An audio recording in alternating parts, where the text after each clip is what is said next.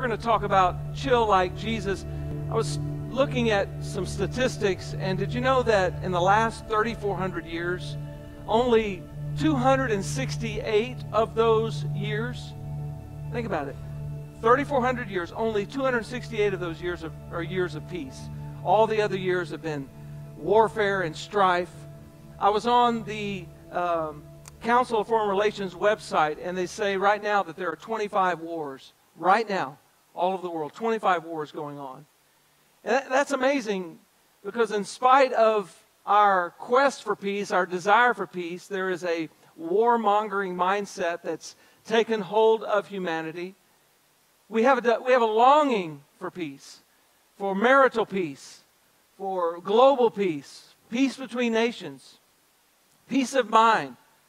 Dave Ramsey's trying to help us to have financial peace. We're looking for peace, and it seems like it's hard to find. Where can we find peace? But peace is not man's idea. It's not our idea. It's God's idea. From the beginning, one of my favorite places of Scripture is Jeremiah 29:11. God says, "For I know the thoughts that I think toward you, says the Lord, thoughts of peace and not of evil, to give you an expected end." This is how God is thinking of us, and He's thinking thoughts toward us, thoughts of peace.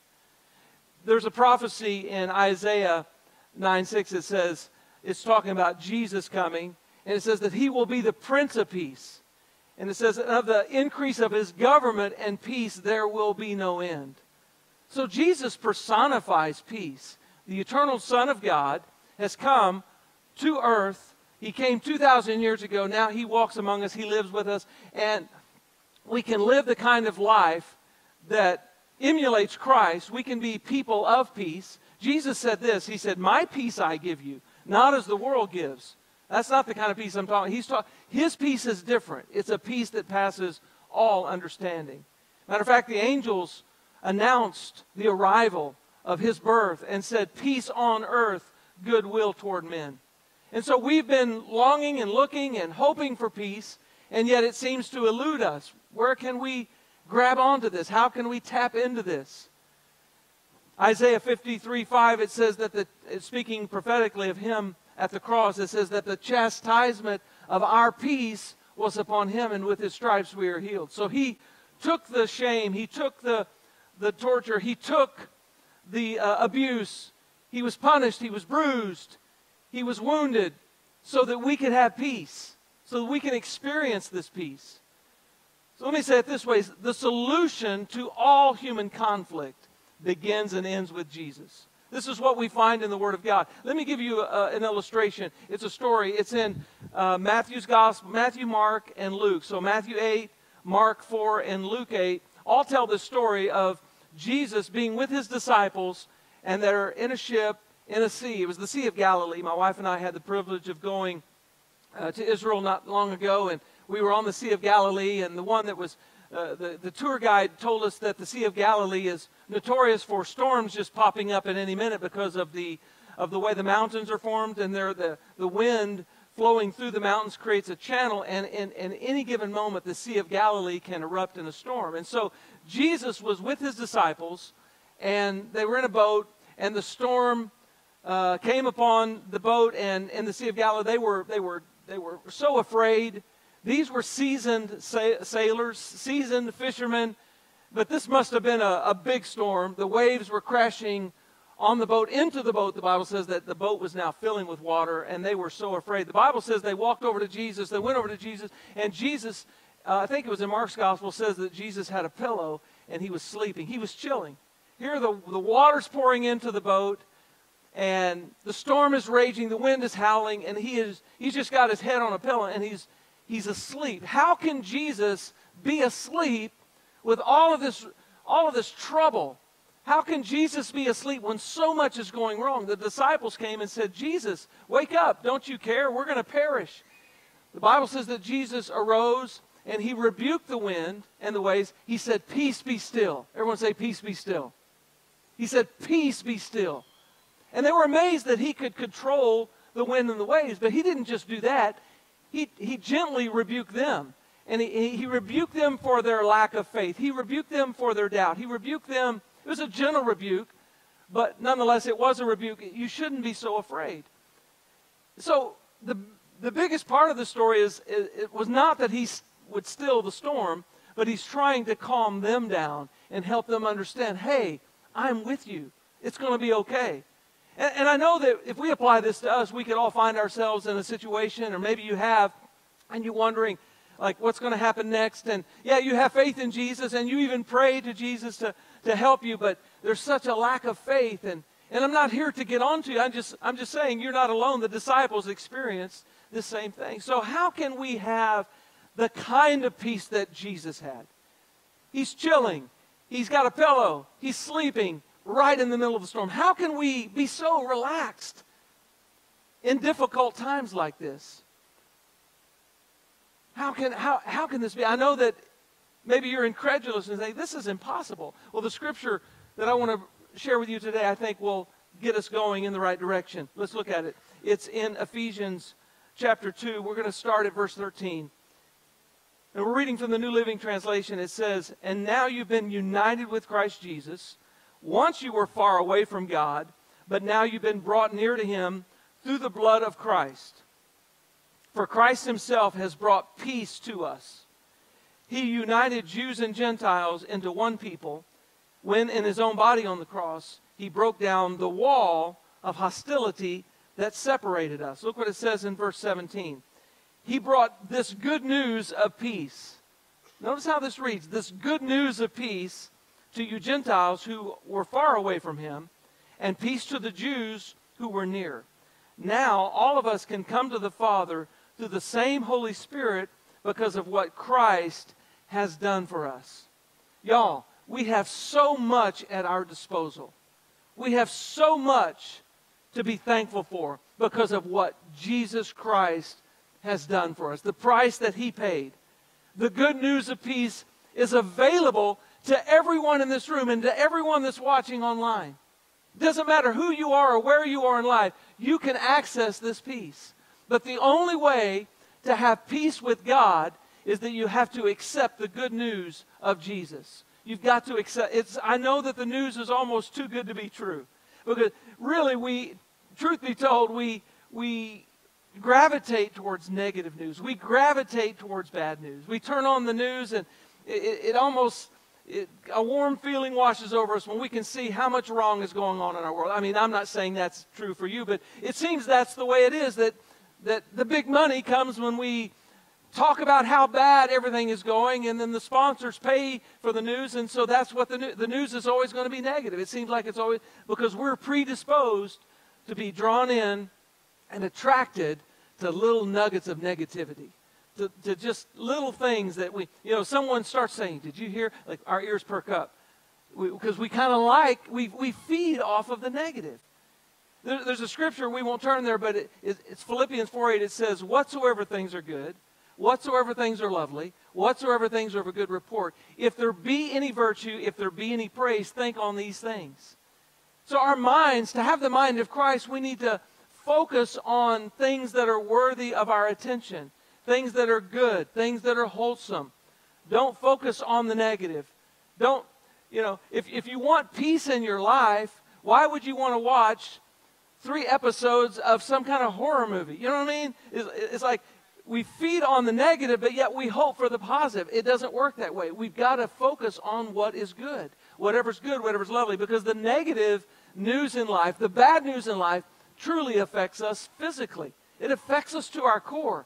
Our physiological makeup is affected by negative news. The scripture says that a merry heart does good like a medicine, but a broken spirit dries the bones. The drying of the bones, the cortisol, the stress that's produced actually dries the bone marrow. All of our stem cells come from our bone marrow, right? So one scripture says that a good report makes the bones fat. That's in the King James. Or the marrow of the bone becomes healthy when you take in good news. I'm just saying, when you take in the good news message of Jesus, it will affect you physically and spiritually. So watch out for the bad news and watch out for the fake news. Fake news, by that I mean lies. Satan is the master of deception. He is the father of all lies. He is the author of confusion. And if he can slip in some partial truth or some half-truth or some lie and get you to... The Bible says that he is the god of this world. Satan is the prince and the power there. And the god of this world has blinded the minds of them which believe not, so that the light of the good news of Christ will not shine.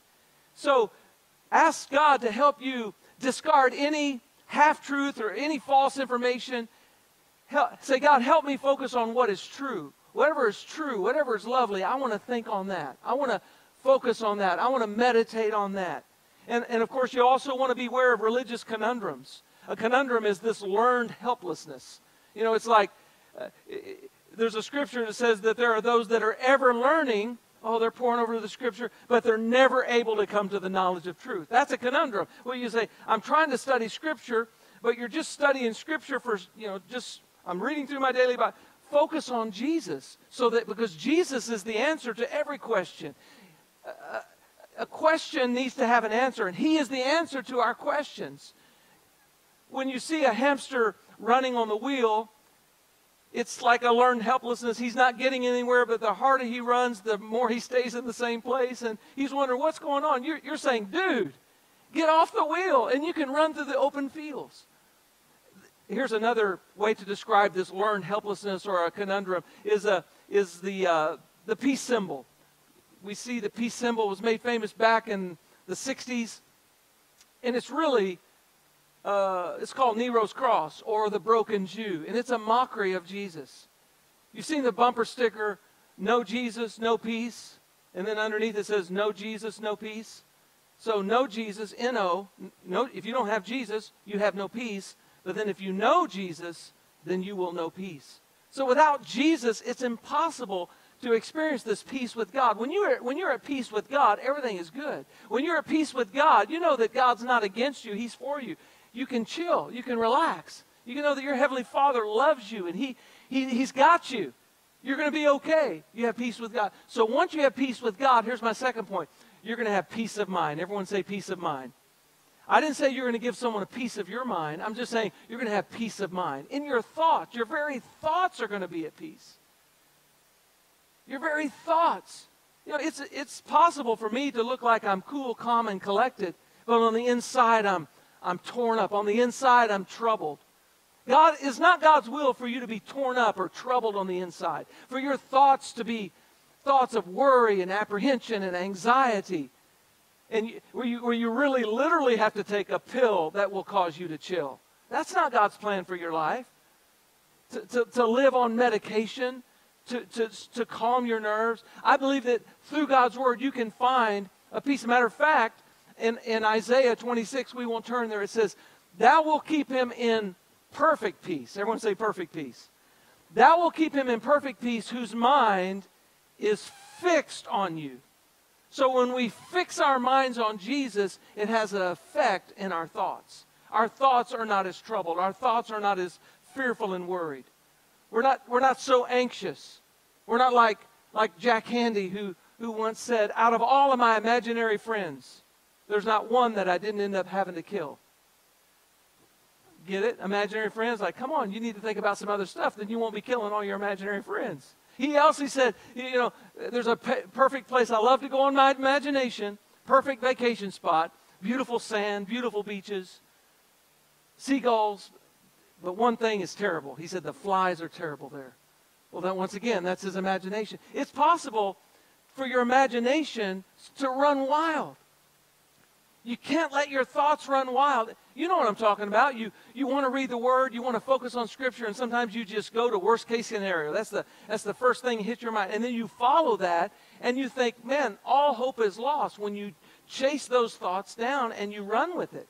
The Scripture tells us that we're supposed to cast down imagination and to bring every thought into captivity and make our thoughts become submitted to Christ. That's what the Scripture says.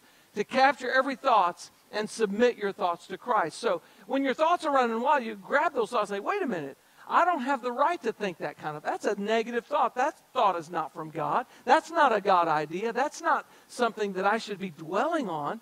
So God, I cast that thought aside, or I captivate that thought, and I'm going to make my thoughts become submitted to Jesus Christ. John Nash was a distinguished professor at MIT many years ago, and he had these crazy thoughts. He saw people that weren't there. He heard voices. And here he is, a distinguished professor, an educator, and he's kind of running off the rails. He doesn't know what's going on. He's imagining so much, and he was able to diagnose himself. And so his thesis was the dynamic of human conflict, and he understood that his own thoughts were misplaced, and the hierarchy of his thoughts were running amok. Everything got equal attention in his mind.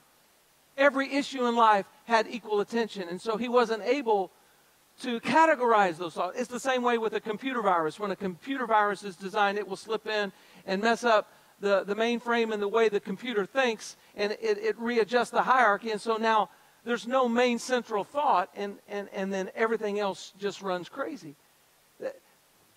We have to contextualize our lives. We have to live with context, if you please. How can I live with context? Schizophrenics are really smarter than you and I. They are, truthfully. They hear more, they see more, they smell more. They take it all in. The problem is context. The hierarchy of thought is messed up.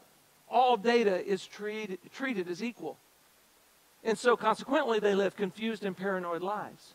It's possible for us to just see everything in life and let it be equal, and then we fixate on something negative, and that looms large in our mind. The central thought that we need to have in our minds is who we are in Christ. In other words, focus on God's ultimate truth about you.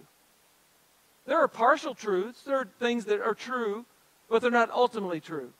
Here's a partial truth. That you might be going through something and your finances are down, or maybe your health is not what you would like, or maybe you've lost a loved one.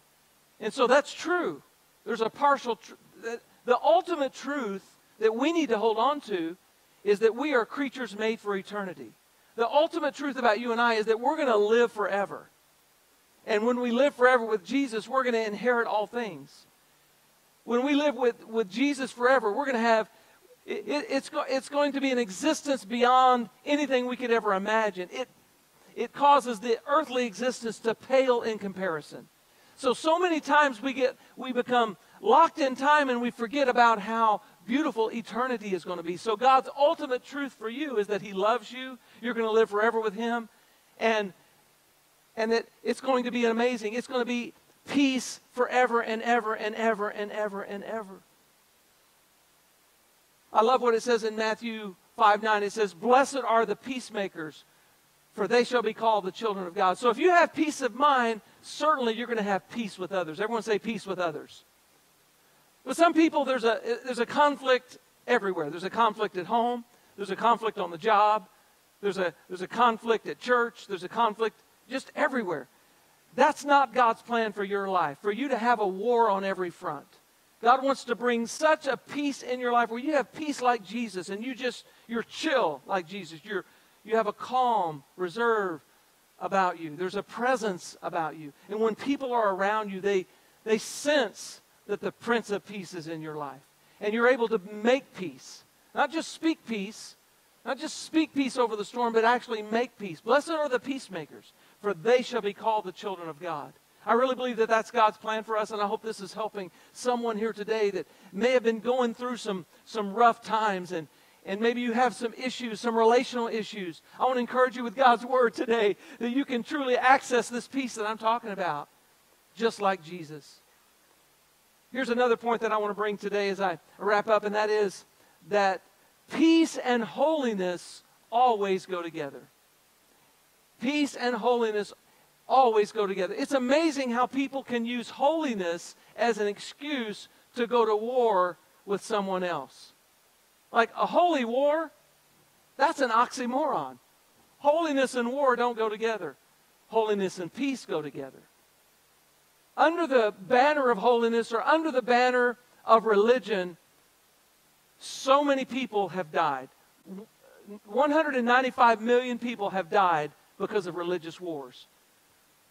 Right now, there are 200 to 250, maybe 300,000 Christians being persecuted. Religious persecution. People under the banner of doing something holy for their God are persecuting people that follow Jesus. My wife and I had the honor of going to Istanbul a while back, and we preached and taught in some sessions with some Iranian pastors and leaders that were in exile there in Turkey. They had escaped Iran. And so Sonia and I, we were poring over the scriptures, preparing. We get there, we were blown away by these humble, gracious, God-fearing men and women of God. We felt like they should be teaching us. And so here we are teaching them. And past few Sundays, I've been boo-hooing and crying during my preaching. Man, I really cried. I think almost every sermon, I'm like bawling my eyes out, and they're coming up and praying for me. And I'm just a hot mess. But Sonia and I are so impacted by their stories and being able to go there and meet them and be a part of their ministry. Before that, just prior to that, but going to Istanbul, Sonia and I had the opportunity of meeting a couple that were from Iran and went through that same process, escaped, went to Turkey, pastored in Turkey. Elam Ministries sent them to Turkey and then sent them to the United States. And there's a baptism picture. They were in this baptism. There are thousands and thousands of Christians now that are people converting to Christianity in Islam, in Iran. Iranian Islamic people are becoming Christians, being baptized. Well, Nikki and Sharam, this great couple that we become friends with, they live in Houston. They were in our small group Bible study. They worship with us. They are heroes of the faith. And what I'm so excited to tell you today is that they have driven up from Houston, and they are with us this morning. And I want to introduce them to you. And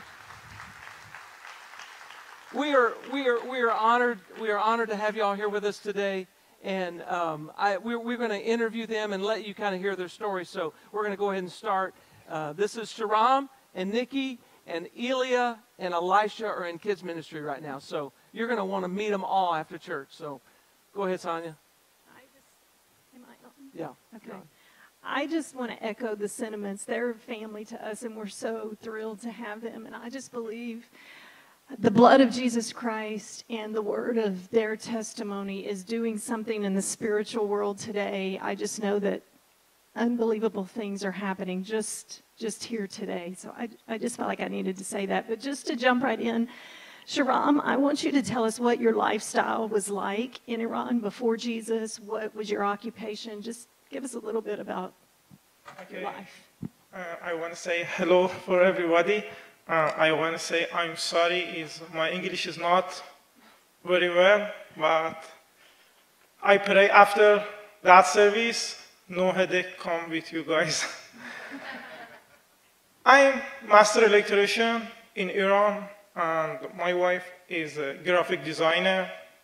I'm not in Iran, not rich, I'm not poor, but I have an easy life, and I have anything I wanted, I have it in Iran. And you want to say something? Okay. So we know that Iran is an Islamic state. What were your beliefs before you found Christ? What was your life like religiously? Okay, I'm born as Muslim.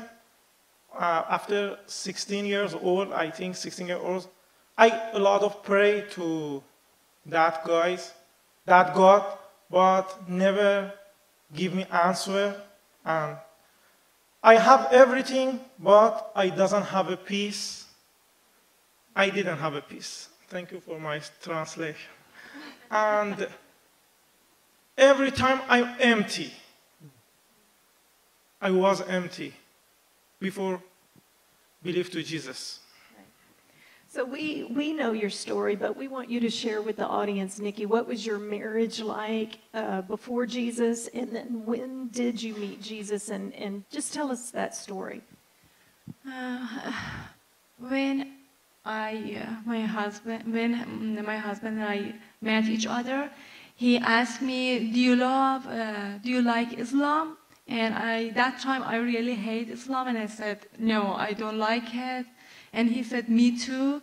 and do you want to go to church and Armenian church and see what they believe? And we try to go in there, but they didn't let us to go in there because the government said, don't let Muslim come to your church.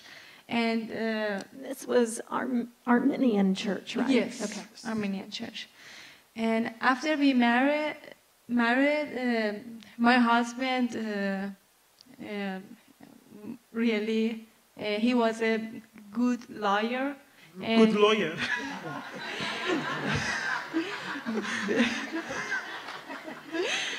Yes, and he told me many lies about himself, even his age. He said, I'm a few years older than you, but he is a few years younger than me. And many things else. And when But right now, she's younger than me, yes? She looks younger. Yeah, and I decided, we had many problems. I had many problems with my personality too, and we didn't have any peace in our life, and we just argue, and I decided to divorce. And after 1 year, and at the same time, I decided to divorce. His dad was another city, and it is 14 hours far from my city, and he asked me to go to funeral, and after you can divorce. And I said, okay, we went there, and we met a young man as age as my husband, and he came to us and said, do you know your dad was Christian, and he was praying for you all every day, and he wished you believed to Jesus, and because Jesus can change your life, your personality. And he asked us, do you want to try this God? Do you want to know about him? And we said yes, and he gave us a Bible and CD about Jesus. When we drive back home, in the car, we read those books, but separately, Holy Spirit touched both of us. And when we came back home, it was 2 a.m., and he asked me, do you want to try this God? He said, I can change your life. I will be with you in your whole life. And I said, yes, I want. And both of them knelt down and prayed and gave our heart to Jesus. Well,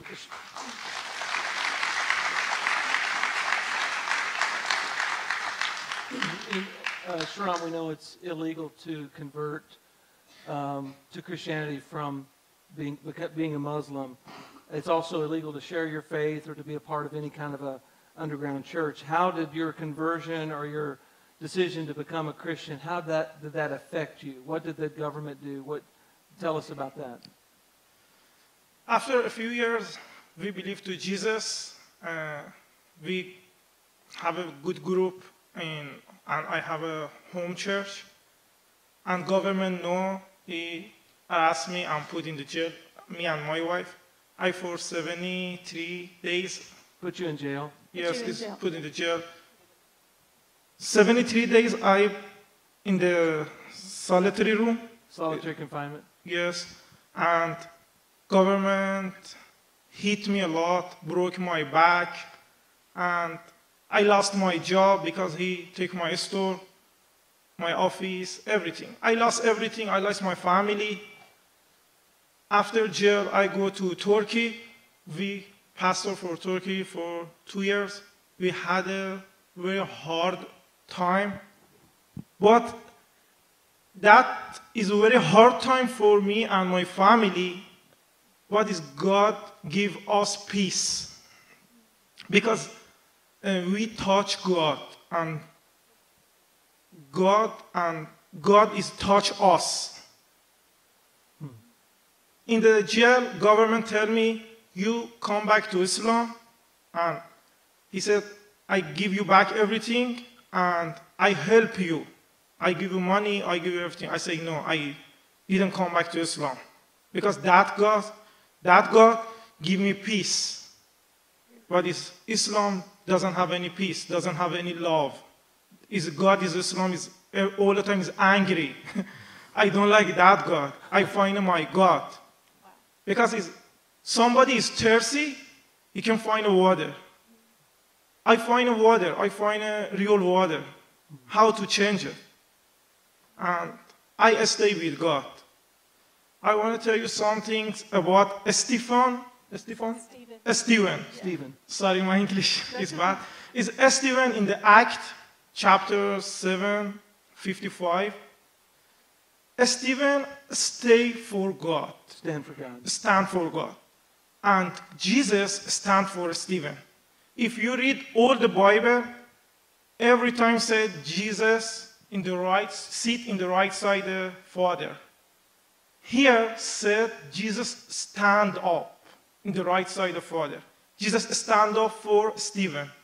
Because Stephen stand up for, or stood up for God.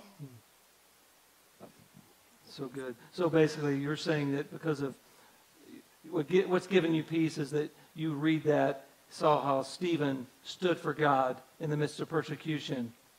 And while he's being stoned, he saw Jesus stand at the right hand of the Father. Yes. Every other time in Scripture, he's sitting. And so what you described to us earlier is that you sense that when you stand for God, God's going to stand for you. Yes. And when I decide to stay with Shahram, I decide to surrender all my life to Jesus, and not just part of that. I didn't want to be people in the world, and God says, "Be holy like me, and I will be with you." And really, He did for us. We didn't just read this Bible, we lived this Bible. We really saw all this in this Bible, we experienced it.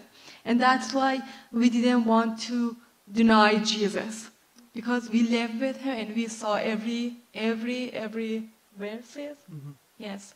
And yes, that's why we wanted to be with Jesus.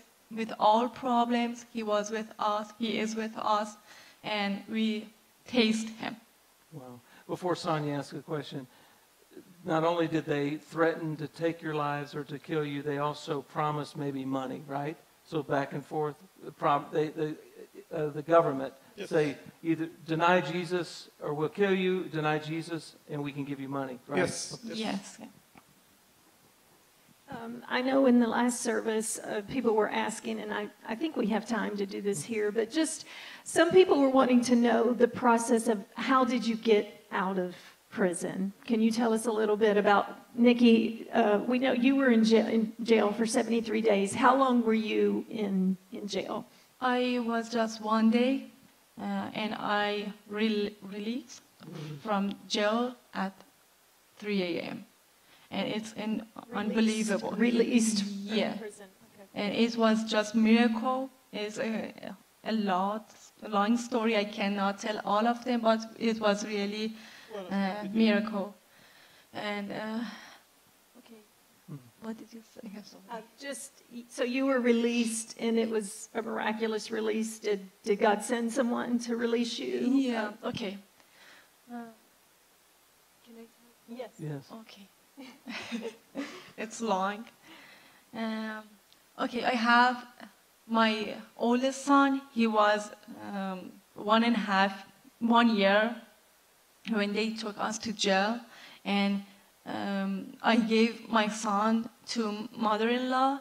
She lives with us. We had a third floor apartment. Yes. And she lived the second floor. And when they came to our house and arrested us, I just gave my son to my mother-in-law, and they took us to jail. And when we went there, we saw many Christians there. And I started to pray to God and said, they asked me, do you know you will be killed if you don't deny Jesus? If you deny and come back to Islam, we won't kill you, and we could help you to have good life again. And but we said no. They put us in a solitary, and I was praying there, and and I said, God, you know, I never deny you, but I cannot tell you lie. You know my heart. I'm worried for my son. I know he needs me. He is crying now.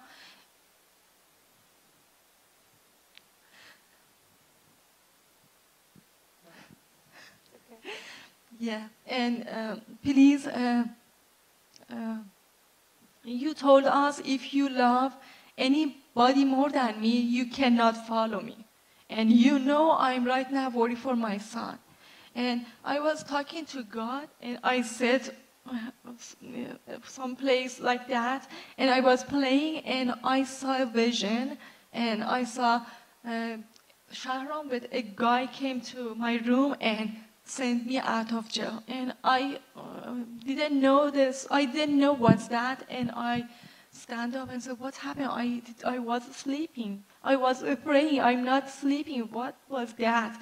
And God talked to my heart and said, Nikki, you have to know Ilya is my son and I gave it to you. You cannot take care of him. You have to surrender your son too. And I again Surrender. Yes, Yes. surrender him to me. And I cry and say, sorry, yes, I have to give it to you. And when I give Ilya to God, I saw the door was open and Shahram and that guy came to my room. And that it was 2 or 3 a.m. and he didn't know how, but he sent me out of jail. And tomorrow that Shahram said when they came to jail and say, where is Nikki? And they said, we don't know, they fight into each other. And Shahram said, all Christians scared. And they said, they will kill us because they were so angry. And they didn't know how I got out.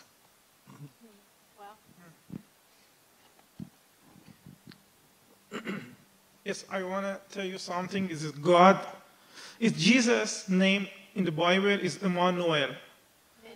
Emmanuel. 1 month ago, I go to San Antonio. I want to go see another cave.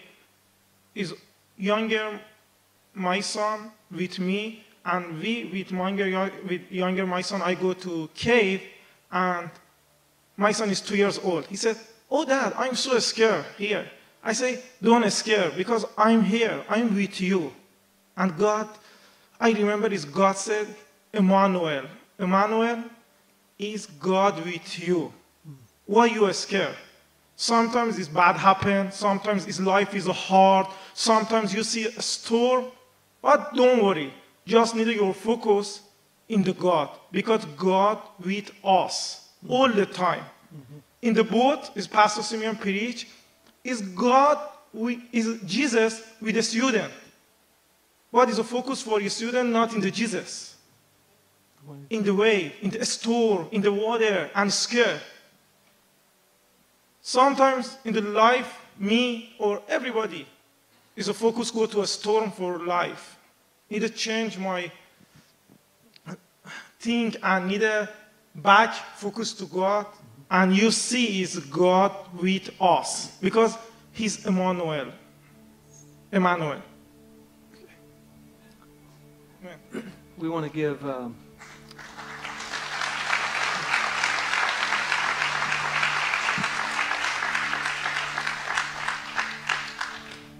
everyone a chance to maybe recommit their heart to Jesus. You know, after hearing a story like that, you know, I feel like I want to raise my hand too. Like I feel like I've been a baby Christian most of my life, and I want to grow in Christ. And so I know first service we did this. We want to do this today. If you want to recommit your life to Jesus, you're a believer, but you just want to be all in, or maybe it's your first time, I want you to raise your hand, and Shram's going to pray for you in Farsi, and Nikki's going to interpret. So anyone in the room, just raise your hand and say, I want to be all in. I want to recommit my life to Jesus. There's one hand, 2 hands. I mean, wow, this is better than first service. Wow, amazing. Shram and Nikki, stand. Won't you pray? ای عیسی مسیح، My Heavenly Father, خداوند در این ساعت به نام عیسی مسیح روح مقدس تو بریزه تو این مکان. God, please, I ask you to give your Holy Spirit to all of us this place. با تمام وجود احساس کنیم روح قدوس تو را. We want you to touch us and we feel it. تو ای خداوند به ما قدرت و قوت بده اونطوری که تو میخوای زندگی کنیم. Please give us your power to live like you. و یادمون بده که فوکوسمون به تو باشه. And every time remind us to focus on you, not the problems. مرسی برای همه چی.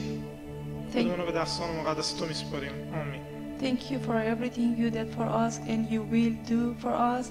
Amen. In the name of Jesus, amen.